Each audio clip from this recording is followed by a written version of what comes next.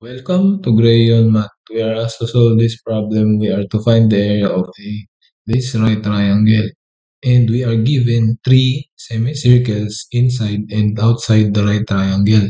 And the measure of the area of these semicircles are 3 pi each. And we are to find the area of the right triangle. So, first thing that we have to do is we need to find diameter of this semicircle. So if we have the area as 3 now, then we have the 3 pi times d square. So you need to multiply this by 1 because it is a semicircle. Then this becomes 8 times 3, and that will be equal is equal to the square. But you need to cancel this by. You can say that if we take this into the sides, then we have the square root of this is equal to d, and this is actually square root of 6 times 1. And this becomes d is equal to 2 square root of 6. Okay, so now that we know the diameter of the semicircle to be 2 square root of 6, then since this is a right triangle, then we need to set this angle. One angle can be set as beta. And this is the complementary. Let us call this alpha. Okay, and let us label this length to be x, and this is y. This one.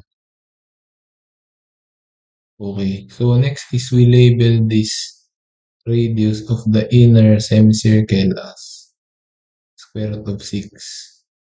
Since it is the radius diameter divided by 2. And this should be also square root of 6. The square root of 6 to the center. Okay. And this is square root of 6 also. And also, with this radius, square root of 6, we form a right triangle, a smaller right triangle, which is a similar right triangle with a bigger right triangle.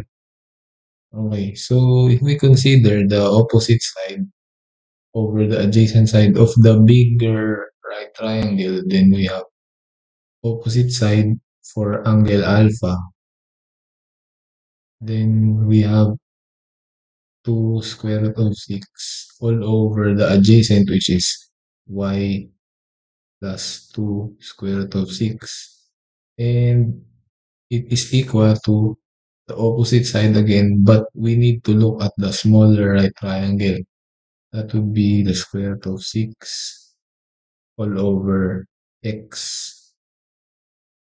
Okay, so we can cancel this out, the square root of 6, then 2x, if we cross multiply, is equal to y plus 2 square root of 6.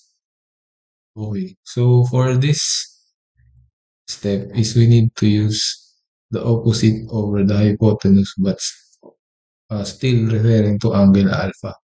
And for the bigger right triangle, we have 2 square root of 6, which is the opposite side, and the hypotenuse is x plus 2 square root of 6 is equal to, for the smaller right triangle, the opposite side is square root of 6.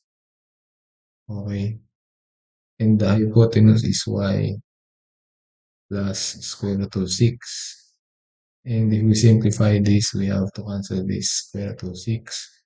Then we have 2 times y. If we cross multiply,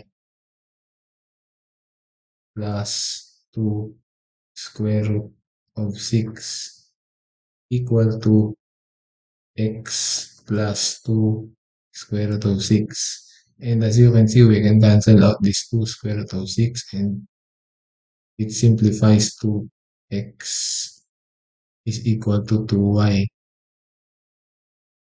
Okay. So next is, since we are looking for the area, then we need to focus on the height and the base. And on the height, it is only 2 square root of 6, while on the base, we need a value for y. And for us to find the value of y, then we need to use this first equation and this second equation.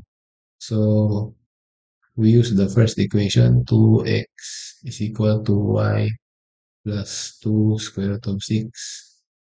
Then since x is equal to 2y, then we have 2 times 2y is equal to y plus 2 square root of 6. Then this becomes 4y is equal to y plus 2 square root of 6.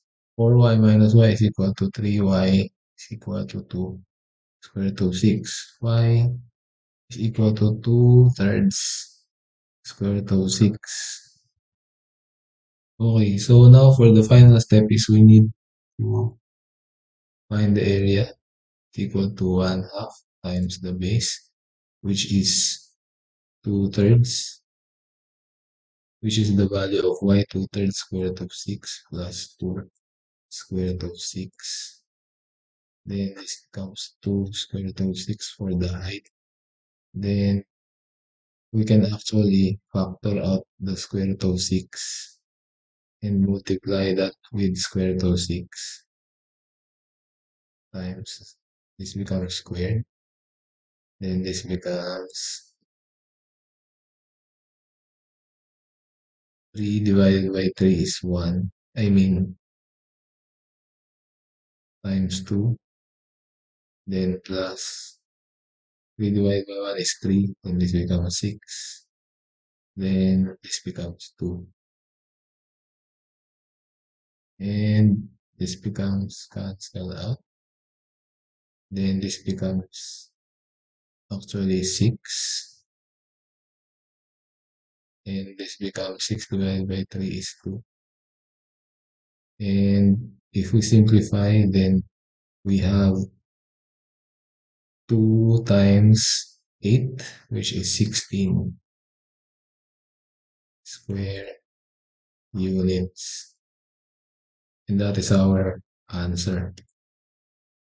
So thank you for watching until the end of the video. Please like the video if you like our solution. And don't forget to subscribe to the channel and hit the bell icon so you will be updated for more math videos like this. Thank you. Bye.